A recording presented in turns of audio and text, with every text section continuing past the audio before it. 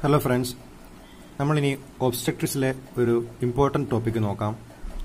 Cephalopelvic Disproportion topic, CPD topic. This is note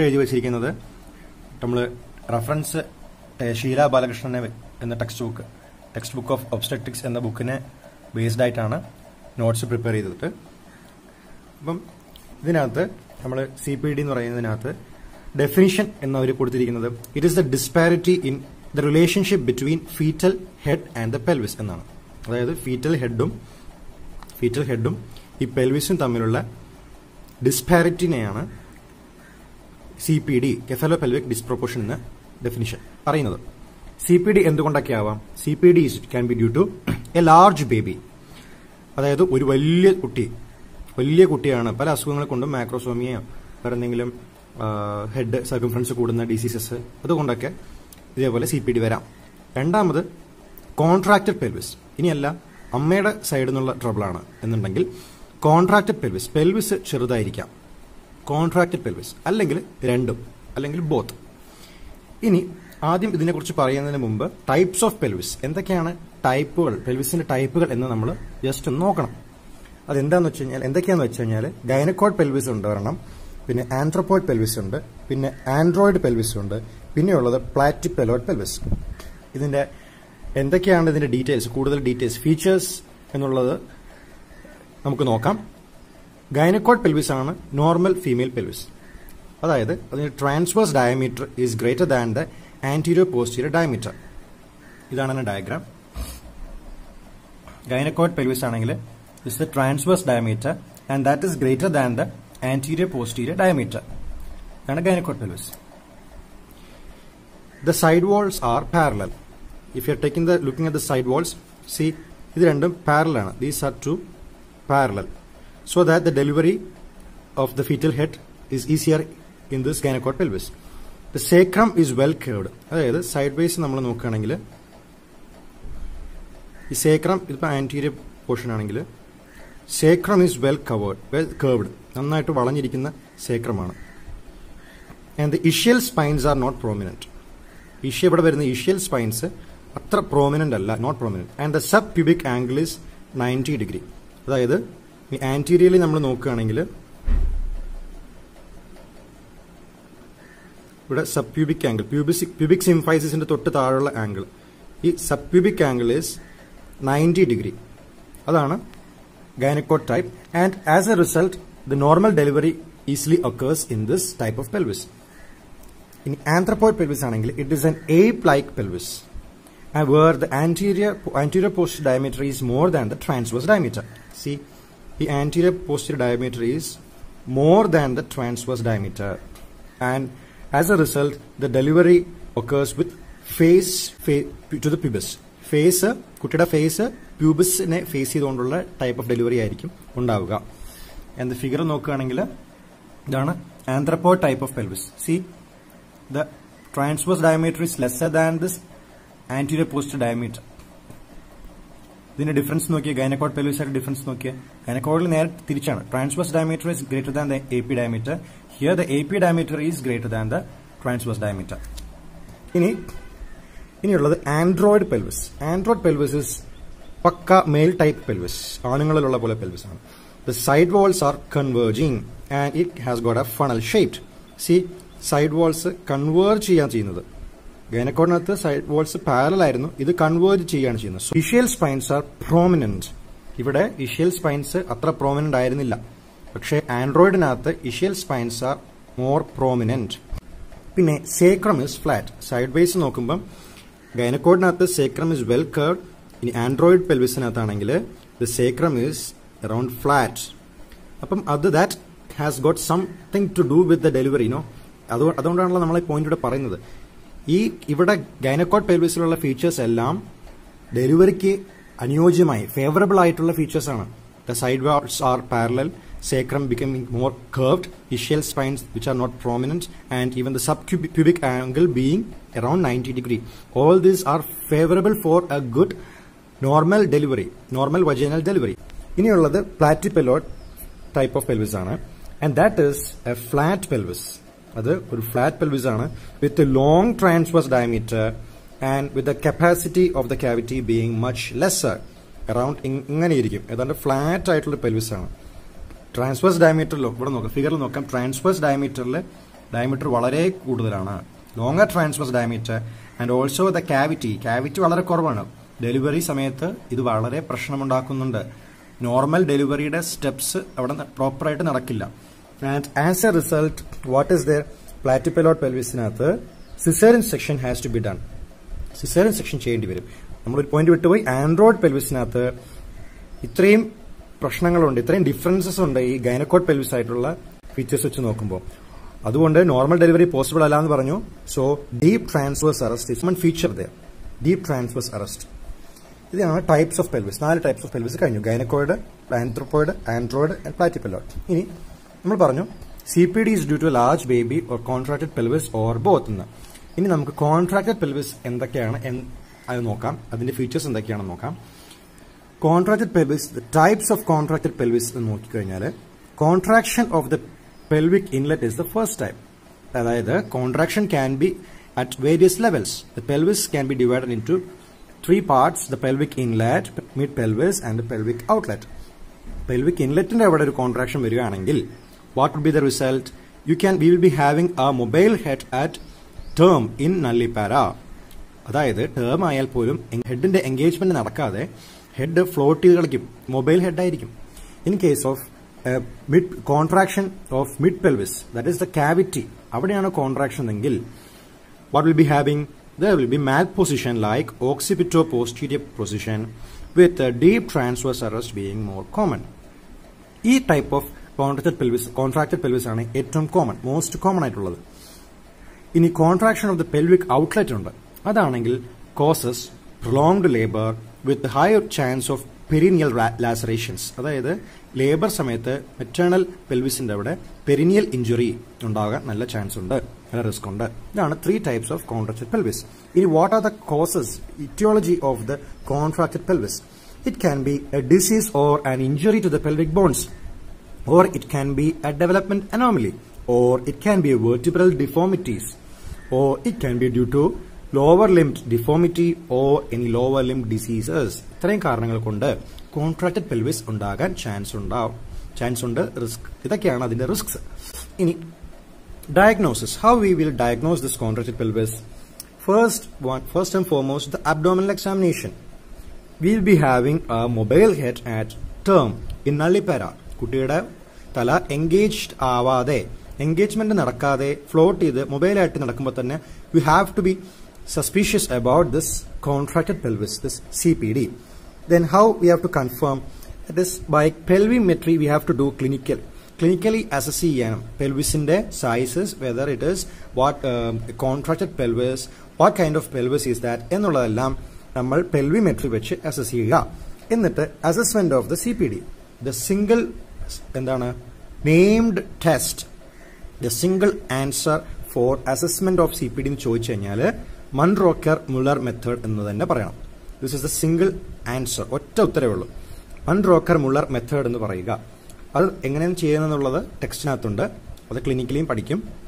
അതായത് we have to push the head of the baby with left hand while keeping our 2 fingers inside the vagina at the level of ischial spine, the fingers of the right hand.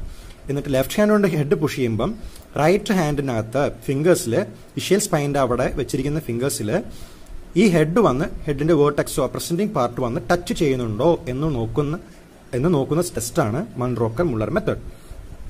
അത് it is done at the onset of labor. Whether the vertex reaches the level of ischial spine, it is being assessed. And from there we are classifying it to first degree CPD and second degree CPD. First degree CPD, what happens there?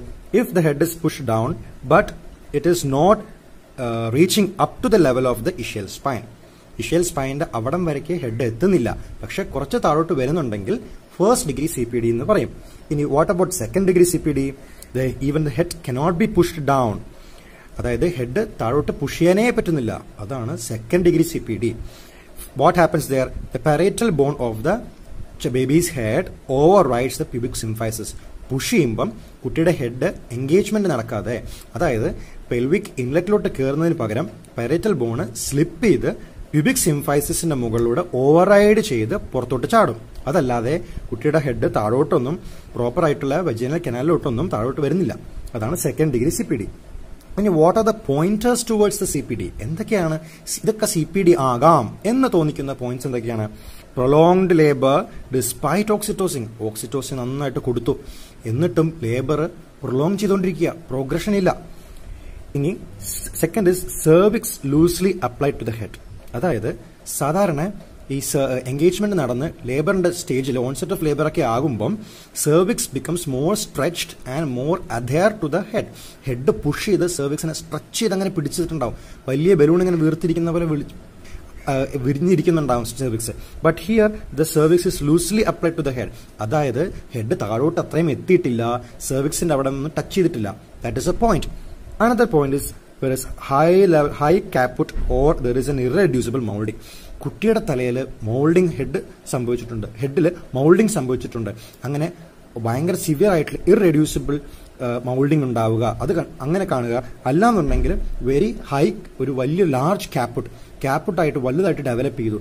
അപ്പം മനസ്സിലാക്കണം, the baby is trying to get out of it and there are adequate contractions also, but there is some disparity in the relationship between the fetal head and the pelvis. That is, there is something which is preventing it.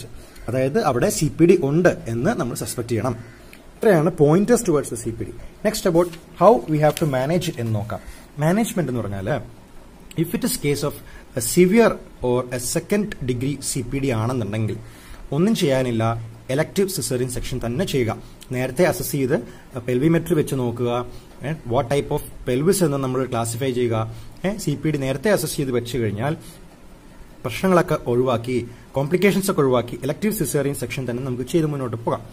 ഇനി trial of labour can be done also, but the most important step is the selection of the patient. What kind of patients can be selected for the trial of labour എന്നുള്ളത് very important ആണ്. അതായത് some കോൺട്രാഇൻഡിക്കേഷൻസ് are there.